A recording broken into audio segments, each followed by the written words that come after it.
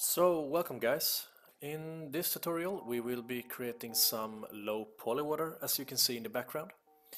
This tutorial is based on Thin Matrix tutorial and adapted into Godot. I'm sure you've heard of him, and if not, you should definitely go check him out. He's an awesome YouTuber and creator. I'll put the link in the description below.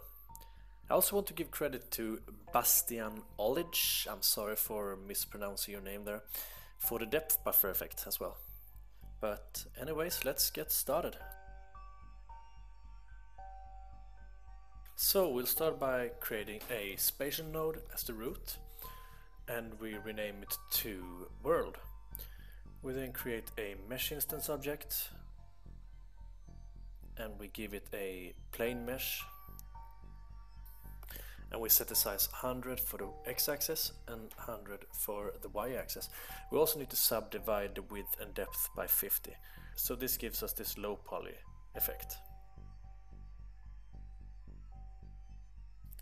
We also change the perspective to display wireframes so we can see all the polygons that the water will have. So we give the mesh instance a new shader material, and we add a new shader to the material. So for the shader type, this will be a spatial, and we also save our scene by pressing Ctrl S. We'll start by creating a uniform variable for the output color, and we then create the vertex function and the fragment function. We also pass the out color to the albedo, and let's change the display back to normal. And we can now adjust the color from within the editor.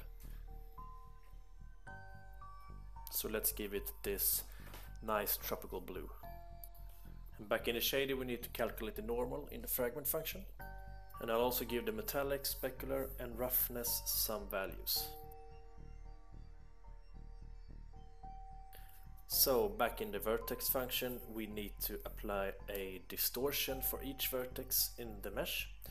So we then create a function and call it apply distortion that takes the vertex and the time as parameters. So this function also needs another function called generate offset that will randomize each vertex x, y and z value. And as you can see, we're now getting closer to getting this awesome cool looking low poly water.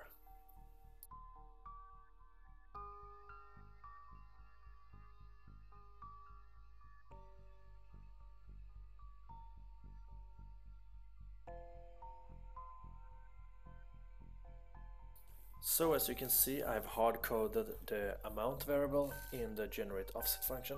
So let's make this variable a uniform variable instead, so we can modify it from within the editor.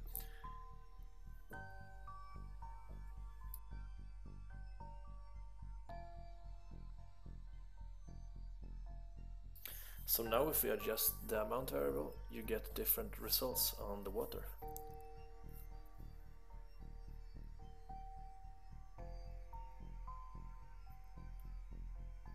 But I found out that 0.8 worked the best for me.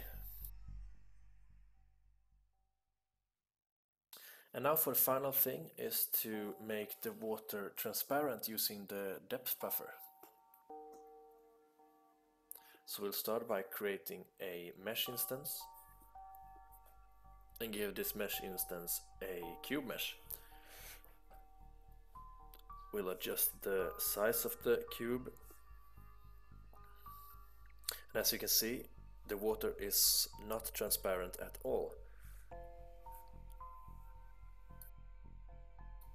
So let's head back to the shader, and we will create a new uniform variable called beer factor.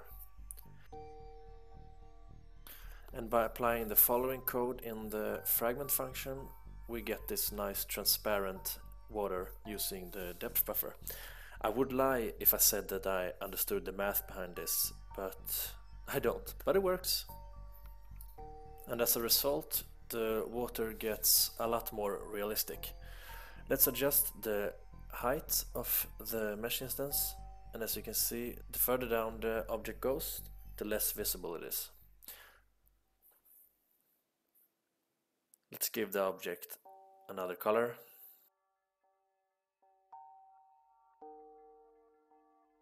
So let's head over to the shader param and adjust the beer factor to around 0.1.